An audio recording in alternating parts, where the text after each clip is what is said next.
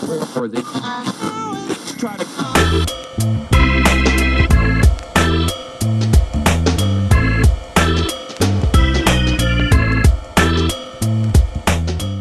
Welcome to the Pittsburgh Business Virgin, where we interview successful business owners to educate the virgin segment of the population who are thinking about starting their own businesses. I'm your host, Brad Hilbert, president of Three Rivers Wealth Management Group. Welcome back to the next segment of the Pittsburgh Business Virgin. We're here again with Jeff Sessano of Massage Envy in Squirrel Hill. Brad, you want to take us away? That's a wonderful segue, Nick.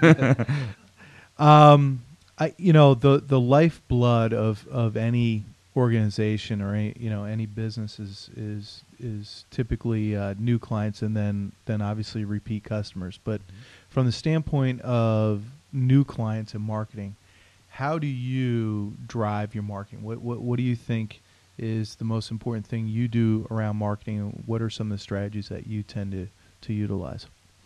When we first opened, we used a lot of the Valpak, the Clipper magazines.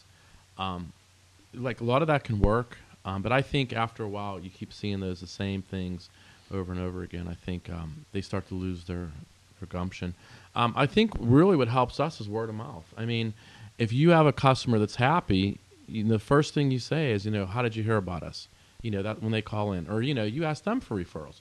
Because how a business model is, if someone comes in and we give you 5 guest pass, if they give them out, they come in for free, and they could actually win more, like reward massages. So that's what's great. So there's that way, and pretty much I think just word of mouth. And I mean, Pittsburgh's typical. Well, my aunt did this, my uncle did this. I think it's pretty much word of mouth here in Pittsburgh. It's not like a major city where you have to spend $1 million on advertising.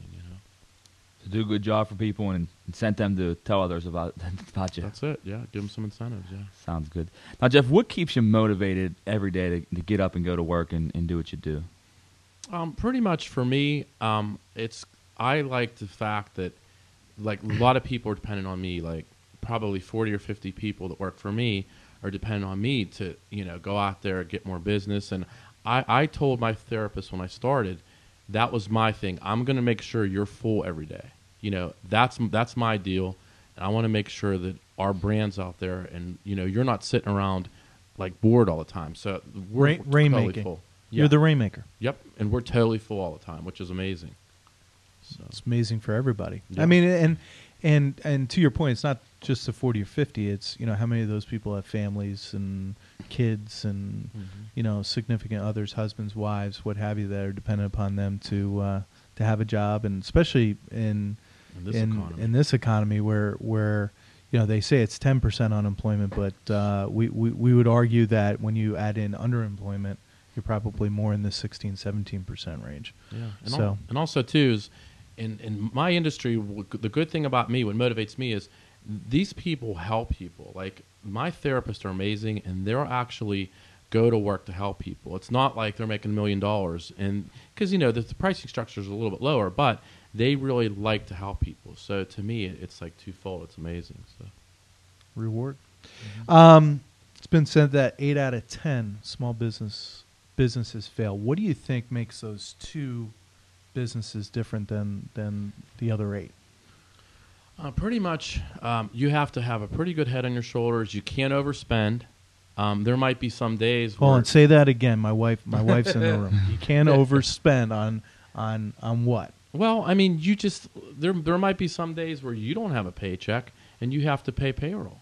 You just have to keep control and forecast your expenses, and you have to be smart about that because you have your taxes, you have your employees, you have your matching, you have the government. Everyone has their hand in your pocket where you have to forecast out.